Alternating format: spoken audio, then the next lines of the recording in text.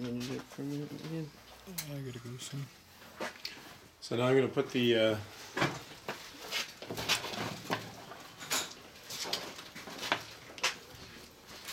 hammer butt in.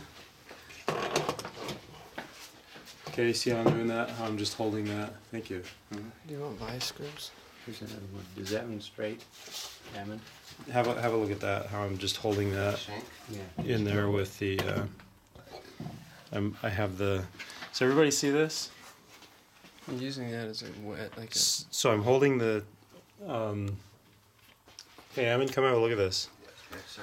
So I'm holding the flange against the flange rail, but I'm also pushing the jack out of the way. Okay. To make room for this. A little screw holder and then whoop.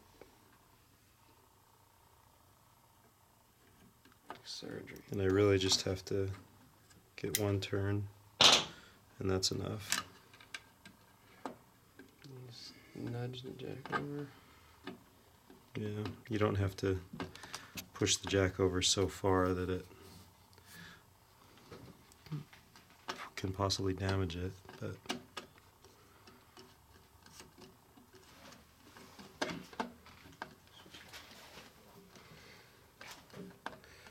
now when I put this flange on,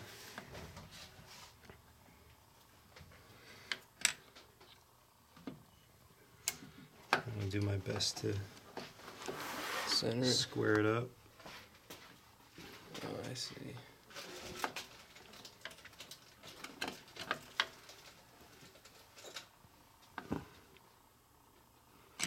Looks like it's off to the right a little bit, but I don't know what I can do about that.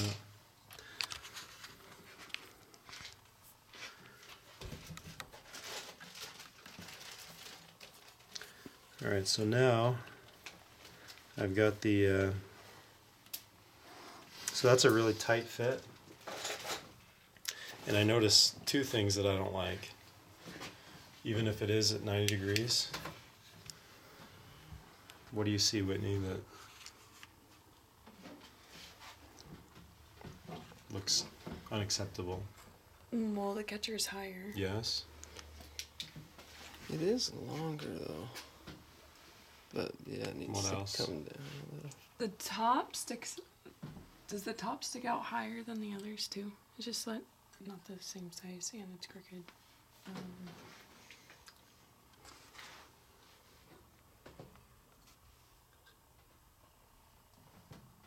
Just doesn't look the same. Mm-mm. Look at this gap here.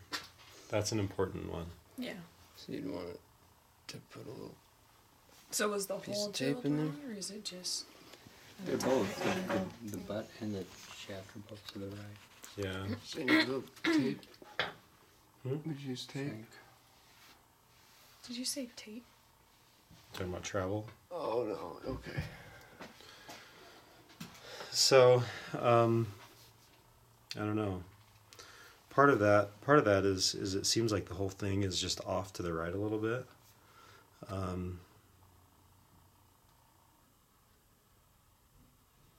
But I think I'm just going to compromise for it by, as we knurl, we're going to knurl this shank to open it up, and I'm just going to compromise for both that angle there and this space here by knurling the shank, which gives me a little bit of room. Right now, this is so tight in there. If you twist the shank, will it go the other way? No, unless it's a curvy shank. And check it. It looked like it might be a little curved. Try this. Does that happen a lot?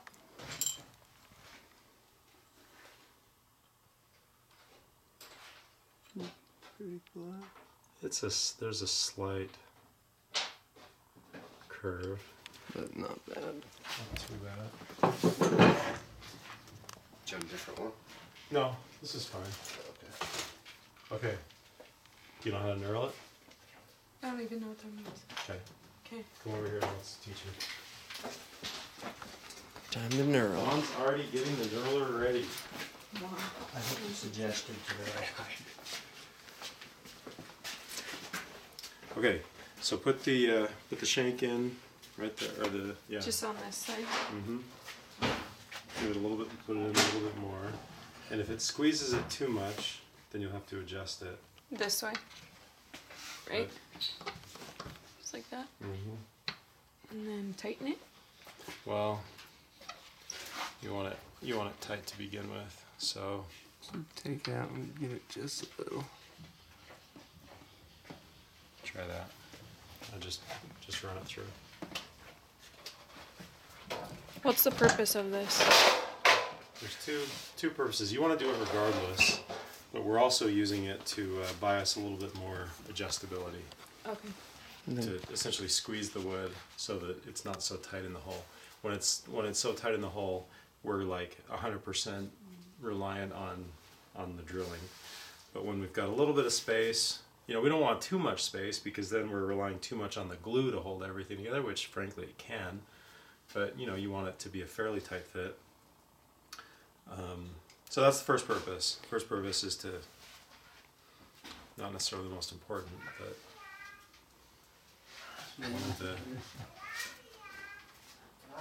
one of the two purposes is to give some adjustability. The other is to give room for the glue to come out. When it's tight, then this just acts like a hydraulic piston. You push it down, and it just squeezes the glue, and there's pressure in there, and it just wants to push it back up. When you've got glue escape, then you've got glue that just coats the whole thing. So if you don't have a knurler, Tighten that up a little bit. what would you suggest doing? Evenly kind of going around it with some vice grips, not hard. Sure. That's what I've done in the past. Just one. You can even see how that is thinner. Do you see that? How it's thinner there? Mm-hmm. So now it'll be looser in the hole, so we can pull it to the left a little.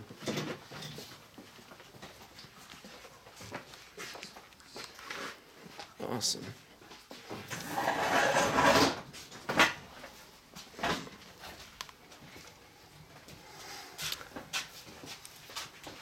Left and forward. So you can see we've got some wiggle space there.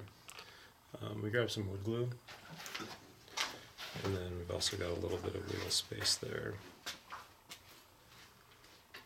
So after you glue it, would you just kind of, with two hands, hold it left and forward as it dries? Yeah.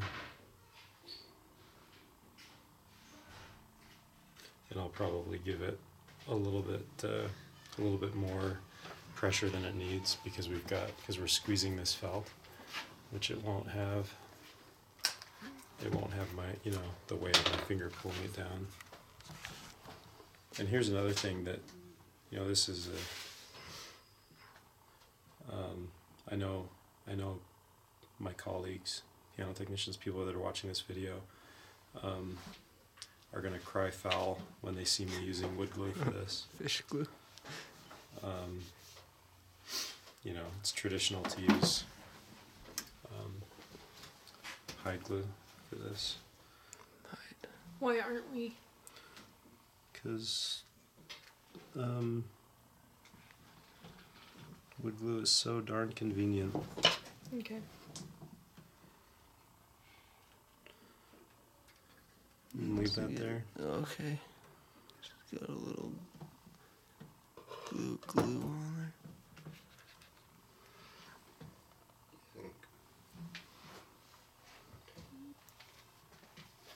Perfect little collar.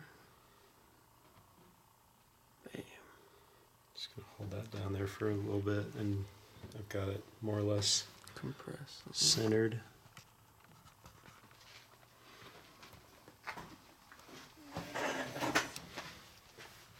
And we'll have to come back to this later. Why don't we drill this out? We'll glue it later, but let's drill this out right now.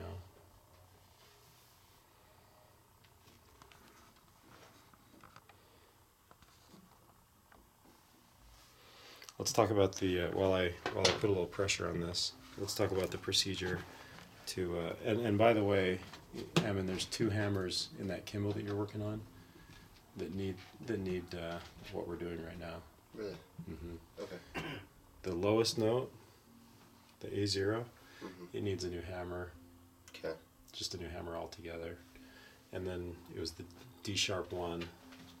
So this is A0, A sharp 0, B0, C1.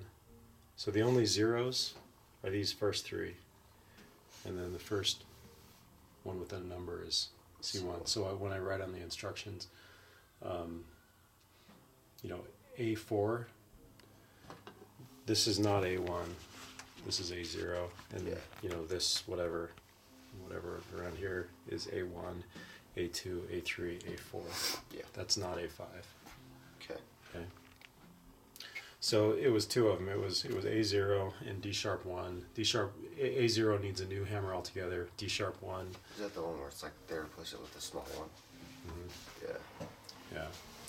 And then D sharp 1 was replaced with, it was just poorly done. It's just like up too high and the angle's not right, and I mean it looks like it was redone and it wasn't done well. Okay, so here's what I'm gonna do. I'm gonna put this in order to duplicate this angle. Let's go over the drill press again.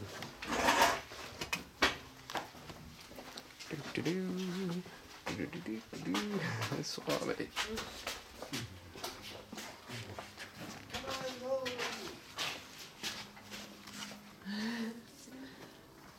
Church lady work. So first thing I'm gonna do is I'm gonna put it in the vise to match this angle of the drill bit. So it lines up like. And then how am I gonna get the other angle? Well, you could tilt this until it matches up. Exactly. So one angle So there's my first angle. complete. And next angle. Just tilting that. Winnie, do you want to get it? Do you want to get the angle? Me? Yeah.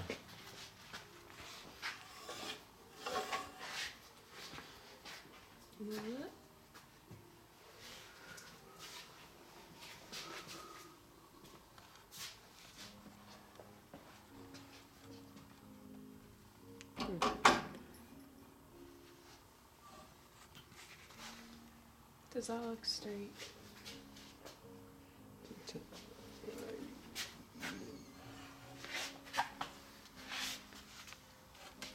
No.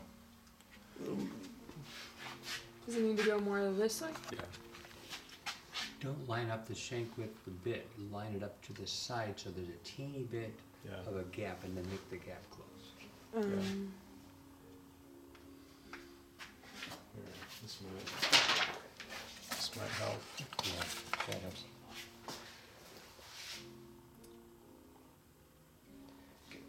Like that? Yeah, that's good. No, now it's too top's too far in. And if I like to kind of slide it down, and that way I can see if it's closing. Move Perfect. your head, whatever.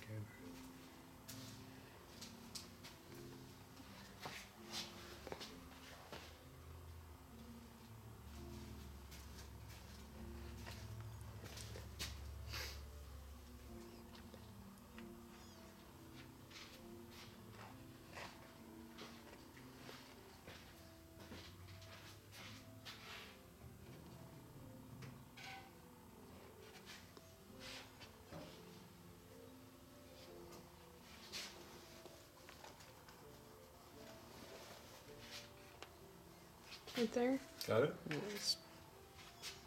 Looks good?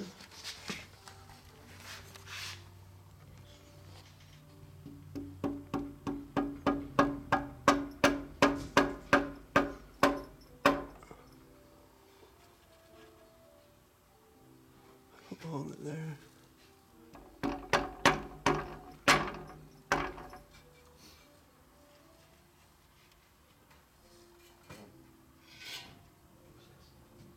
That's pretty close. Okay. So now I'm gonna. I would go just a little more. And by the way, I mean you can do the same thing. I think this got nudged a little bit.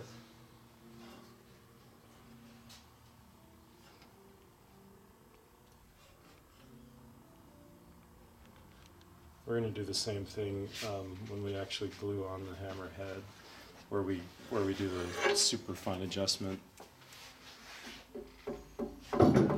later on, or we open up the, or you can open up the drill bit, or open up the hole in the hammer, or squeeze that shank, the new shank, a little bit, so that it so that there's a little bit more space to adjust the hammer head in there. To null it a little.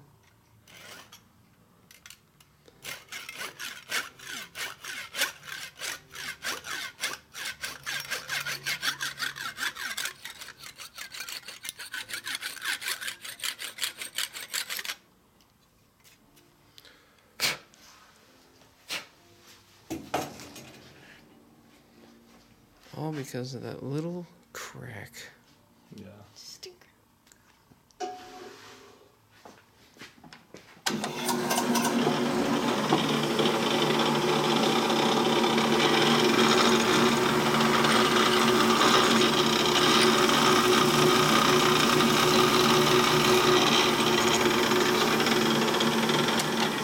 Same thing till you feel it give a little. That's right. I was going very, very slowly, and you can feel when there's a slight pop. You don't want to go too far, especially with upright hammers. Don't want to go through it. And yeah, you've got an angle, you've got issues that you're dealing with there. So the grand hammer doesn't matter because you're going all the way through. With an upright hammer, as soon as you feel that slight pop, you're there. Doesn't look good when there's one all the way through. No, it doesn't.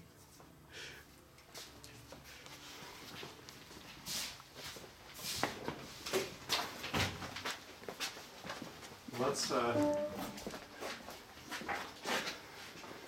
why don't I just talk through How you do it. how we do this, so that we can just hurry and get to the soda blasting. So, If I turn the compressor on, will that make the sound? Or? yeah, let's do that. Let's turn the compressor on. Vamos a hablar solamente. So you can use that Whoever's doing it to will cut that need it. off, or you can use the little dog clippers to cut it off. He's going to turn on the air compressor here in a second. And so you intentionally cut it off too high, and then have a little, again, a file, like a straight file works really well. So you intentionally cut it off too high. You might want to cut it off to its neighbor, and then sort of file down the edges so that this fits on there easily. And then put this on and compare it with its neighbors, and then use the file little by little. I like to use my finger to clamp that, file that down little by little, keep checking it, keep filing it a little more. Okay, still too high, file it a little bit more. Okay, we're there. So what you're trying to do is you want to be able to lay a straight edge across right here and right here, so that these tops are all in line. Straight edge there and there, and you want the angle. You want it to look like no one ever knew you were here. Stealth. Would it help to see an example of some hammers that were not well done? Yeah, let's go see one. You wanna go see one? Okay, let's go look real quick. And so holding it While the right. air compressor charges, we'll do that. So holding it right there is important. So you don't put another crack somewhere else. Yeah, that's right. Yeah, that's exactly why.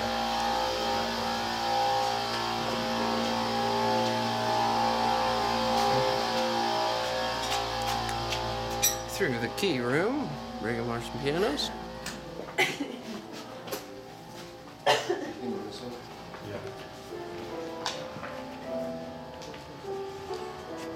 Okay, so so this was not this piano. It came like this, right? This was how we got it. Yeah.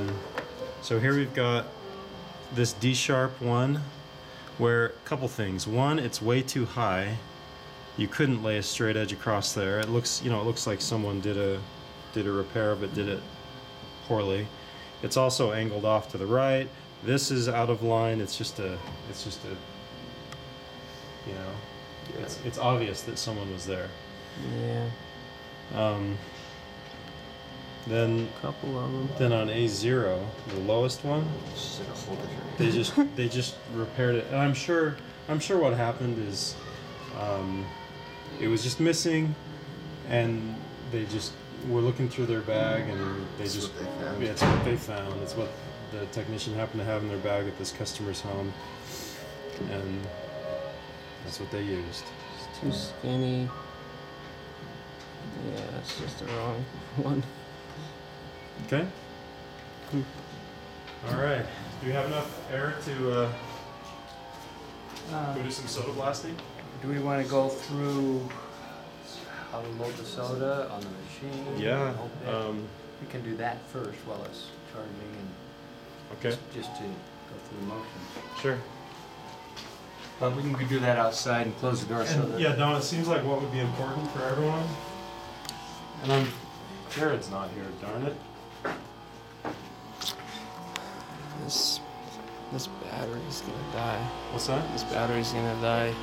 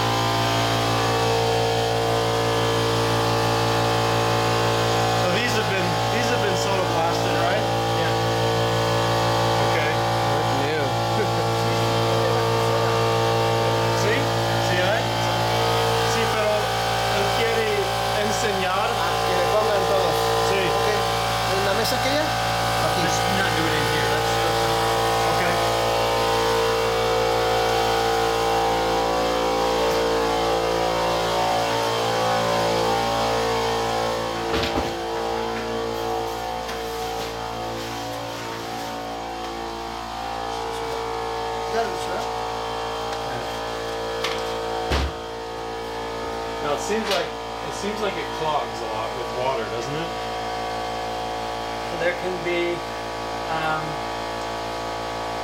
it's the compressor, and it's inside, and it's compressing air that's not cold, and so that just heats the air up, and so it's really not a problem. But when you do get water in the tank, then that water's going to come through. So on the bottom of the tank, there's a little relief valve. You have to unscrew that once in a while, and when there's a little bit of air pressure, you don't want a whole bunch, it'll push that water out. It doesn't come out very much, just a little bit. Isn't there a water filter on and this? There is a air water separator right here, and it will, see the water coming out? It will theoretically trap that water, but as you move it around, plus it's not 100% foolproof. It doesn't do everything. Now I've got it.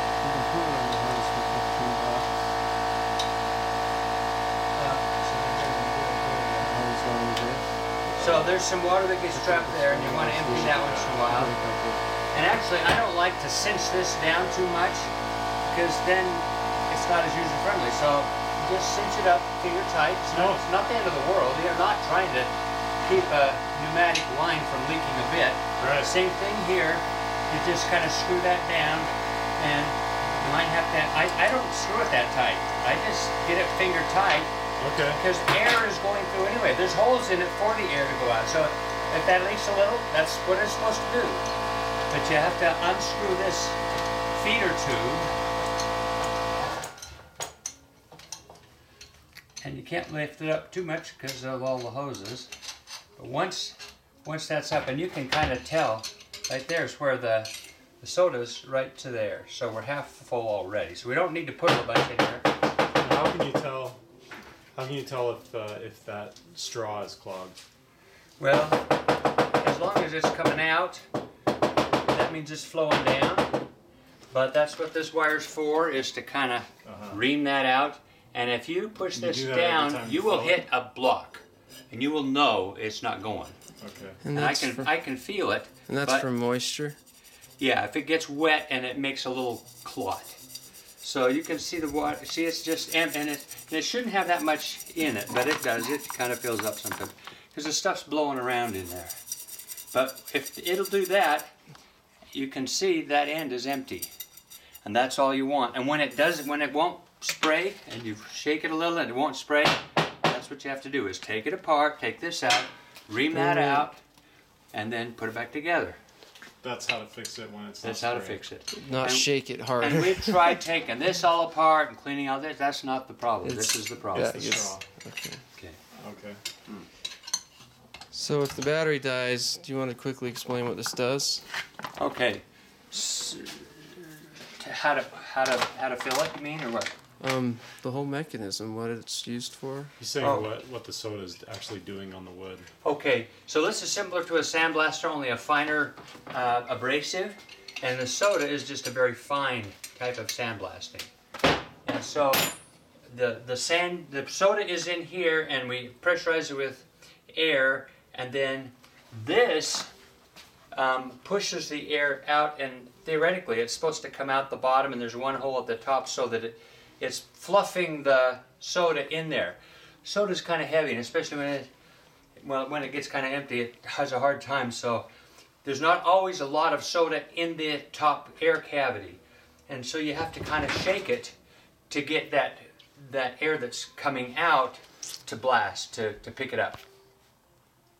Wouldn't you want to hold on the very bottom? What's that? Wouldn't you want to hold on the very bottom?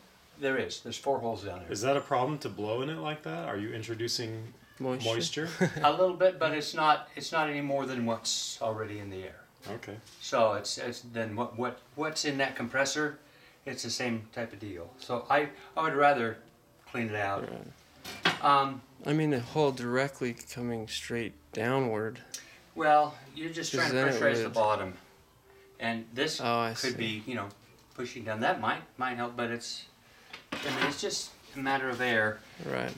To fill this up, it's a little tricky because it's a very small hole. So I found this little funnel that does fit, and you can't just jam it down in. Oh, because it'll pressurize. It'll pressurize. So what you do is you hold it where it's just barely in, and there's a little gap there. And then you pour in, and when you pour it in, it'll just fill up and clog in here. So you take this same wire